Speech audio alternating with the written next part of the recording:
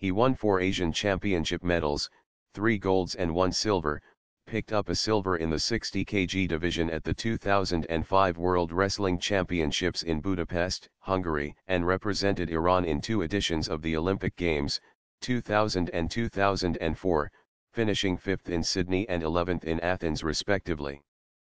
Throughout his sporting career, Ashkani trained full-time for Takti Wrestling Club in Ardabil under his coach and mentor Jafar Damirchi. Ashkani reached sporting headlines at the 2000 Asian Wrestling Championships in Seoul, South Korea, where he won his first title in the 58 kg division over Uzbekistan's Dilshad Aripov. A few months later, Ashkani entered the 2000 Summer Olympics in Sydney as a dark horse in the men's featherweight category, 58 kilograms. After his first Olympics, Ashkani proved particularly successful in his career with 2 more medals in both 58 and 60 kg division at the Asian Championships, 2001 and 2003.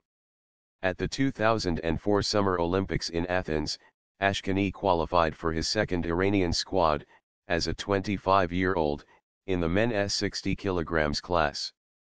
Earlier in the process, he finished third at the Olympic qualification tournament in Tashkent, Uzbekistan to guarantee his spot on the Iranian wrestling team.